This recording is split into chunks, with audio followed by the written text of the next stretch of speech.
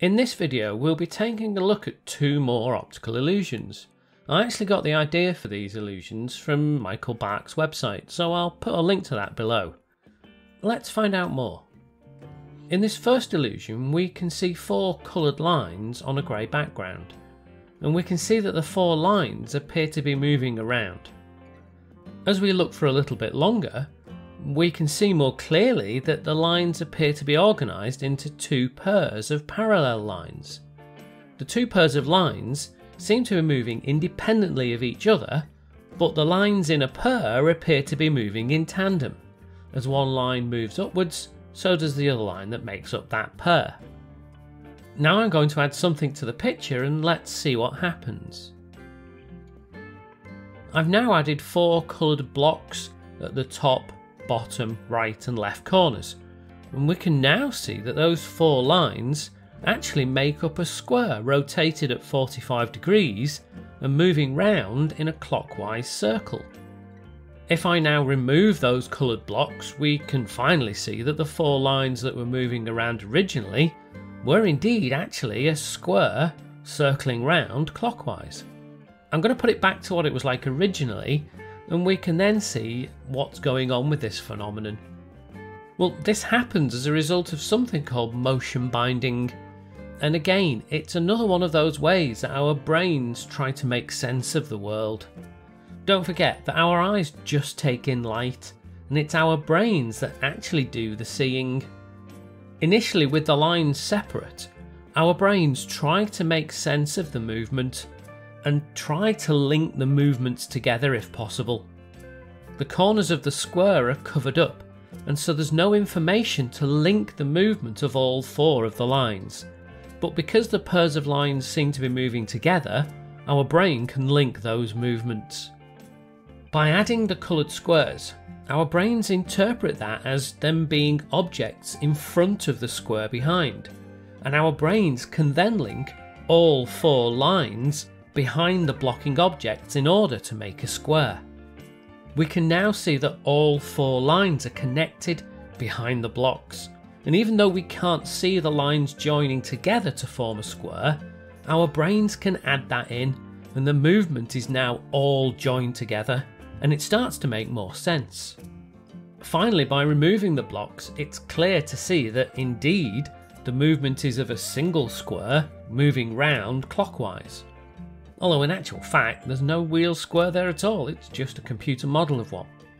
Interestingly, if I replace the covering blocks and move the camera down a little, the movement becomes disjointed again. Well, it certainly does for me.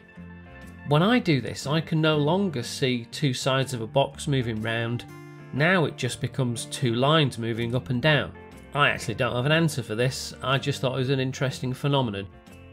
And even once I know what is happening, the illusion still works. Right, on we go to our second and final illusion for today. And here we can see a photograph of a face in black and white. Down half of the face is a semi-transparent red overlay, and if we look at the eye on that side of the image, we can see that the eye looks faintly blue. So what's the illusion here? Well, firstly, let me turn down the redness until it all disappears. We can now see that the image is monochrome all the way across, and in fact, the blue eyes are really grey. There's a hole in the red overlay corresponding to where the eye is, and I'll bring the red overlay back and the blue eye comes back. So what's going on here then? Well, there may be two effects going on. The first is colour constancy, and I've spoken about this before. When we look at objects, our brains try to compensate for the perceived colour and intensity of illumination. It's the reason we can still see the colour of objects even under dim illumination or coloured illumination. The left-hand side of the image looks like it's under red illumination, and our brains try to compensate, and where there's a gap in the red, it fills in with what it guesses the colour will be, and under red illumination, it will be blue. There may also be some colour adaptation going on here as well. Our retina contains light-sensitive cells, and the cells in our retina that are sensitive to different colours of light are called cones. And there are 3 different types of cone. One sensitive to red light, another sensitive to blue light, and a third sensitive to green light.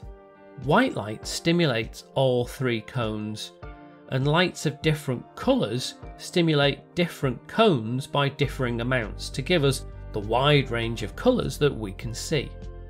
When cones have been stimulated by a particular coloured light for a while, they kind of lose their stimulation, they sort of get tired and don't send as many impulses back to the brain as they normally would do. White light then will only stimulate the cones that aren't tired anymore. The red overlay stimulates the red cones.